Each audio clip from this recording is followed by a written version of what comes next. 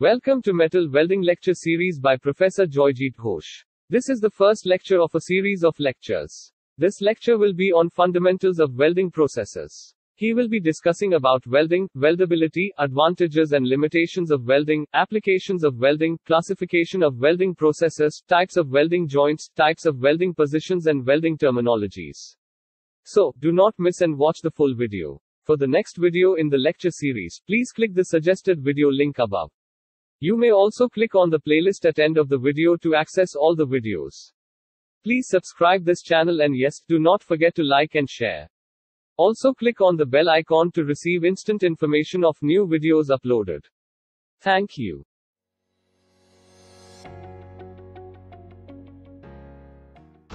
Hello everybody, welcome to this lecture series. In this lecture series we'll be discussing about welding of metals, and there will be a series of lecture on the fundamentals of welding, the arc welding, fundamentals of arc welding. We'll be discussing gas welding, gas cutting, different types of arc welding. We'll be discussing sealed metal arc welding. We'll be discussing about gas metal arc welding. We'll be discussing gas tungsten arc welding, submerged arc welding.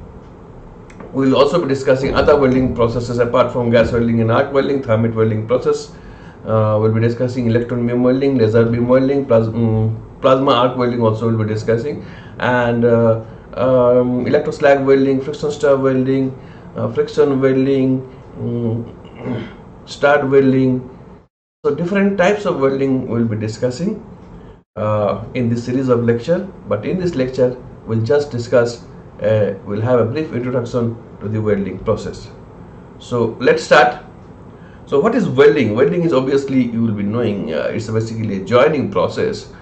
There can be various types of joining processes. It can be riveted joint, it can be a soldered joint, it can be a brace joint, it can be a bolt and nut type of joint.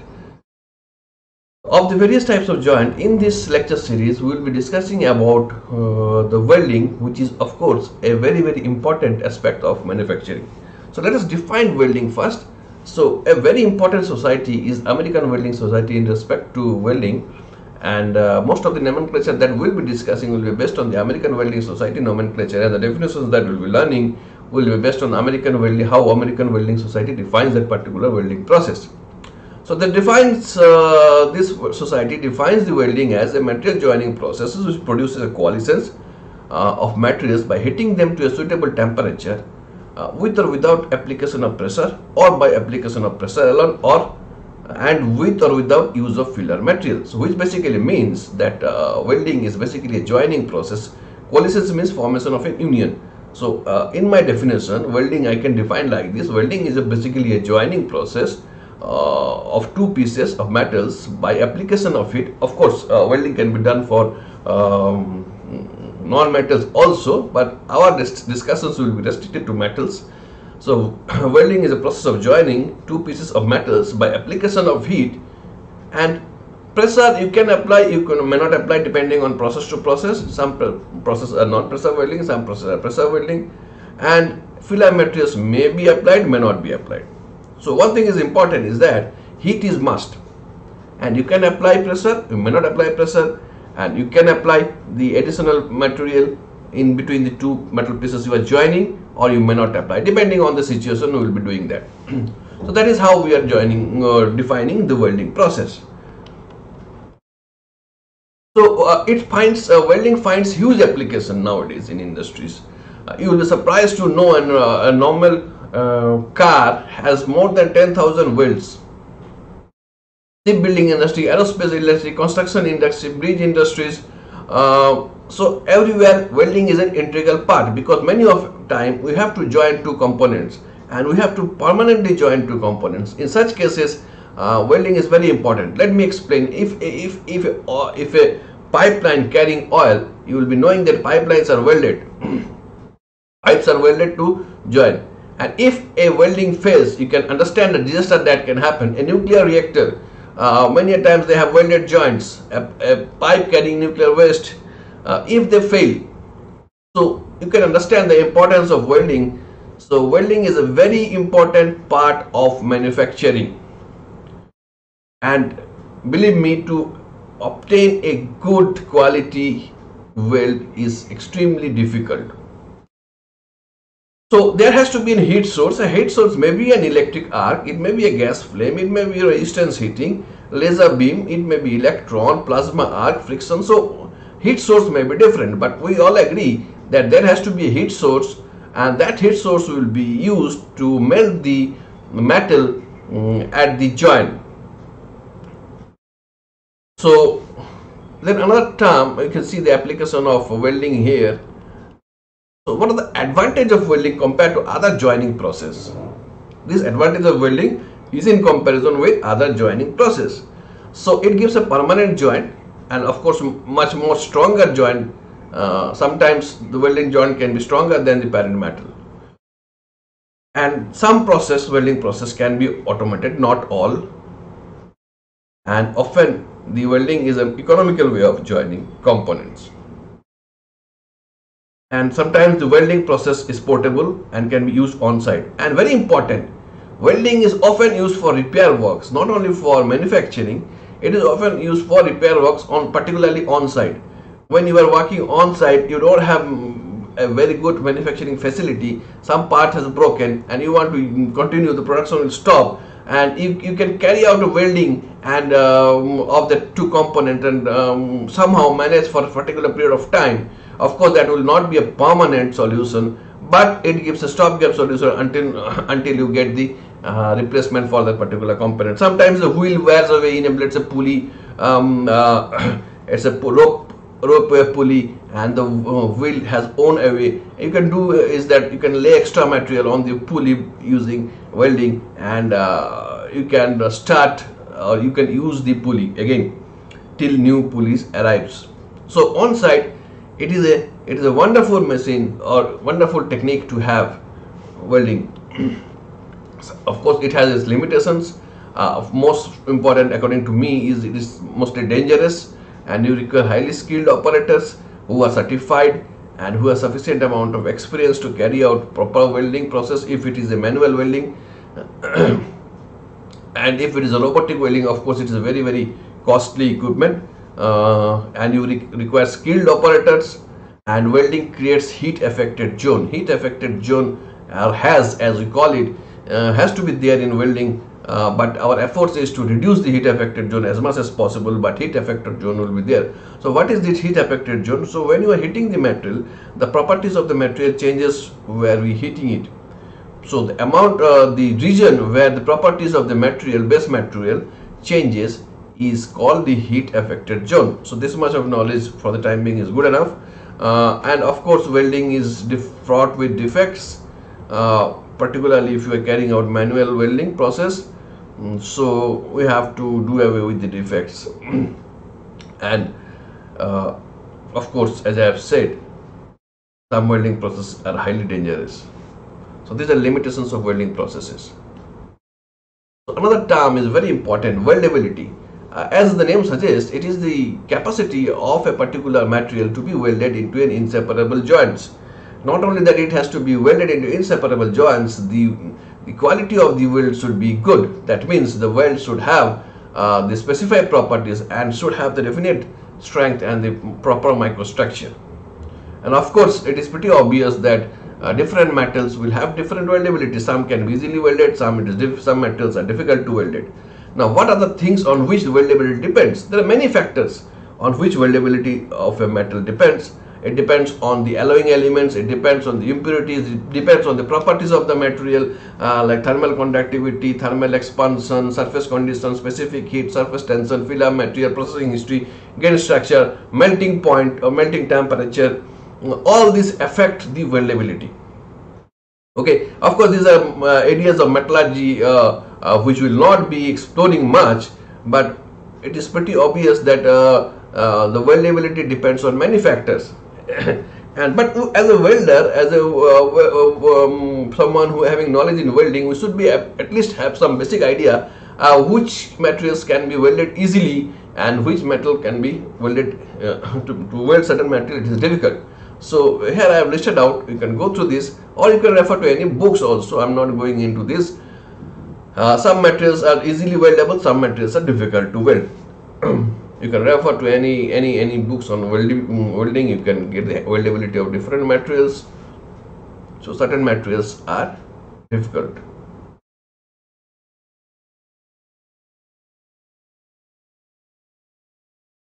Okay, so when you classify all welding process, basically you can classify into categories. One is pressure welding, one is non-pressure welding, or pressure welding or plastic welding. In pressure welding or plastic welding, we do not heat the base metal to a melting temperature. We heat it to a temperature where it becomes, it reaches a massy state, and you apply pressure to complete the joint. So that is called plastic welding or pressure welding, like resistance welding, thermite welding, etc. So here we are not welding it to a, when we are hitting it to a plastic state. Rather, we are hitting it to a state where we apply pressure and join it. Thermite welding may be a pressure welding, may not be a pressure welding, but resistance welding is definitely a pressure welding process. Fusion welding or non-pressure welding. In fusion welding, we do not apply pressure. Normally, we do not apply pressure. I said normally we do not apply pressure, but the heat generated is so high to melt the base metal to form a coalescence or metal continuity. So there exists a metal continuity when you are joining by fusion welding, purely because of the heat, melting by the heat. Extra material may be added, may not be added. That is a different thing. Of course, very important, depending on the thickness of the metal pieces we are joining, we may require to prepare the edges. Of course, before you start welding, the weld joint area has to be cleaned properly. That is true for any type of welding processes. It has to be cleaned so that there should not be any metal oxides and etc. impurities present. And sometimes you require to prepare the edges because you may not complete the weld in a single pass. Now, what is a single pass we will be discussing later on. What is a multi-pass we will be discussing later on. So you must understand that in a single go it may not be finished. So multiple times you have to carry out the welding process and lay extra material. For that we require to prepare the edges. So these are the different edge preparation symbols, or different types of edge preparations which are given here.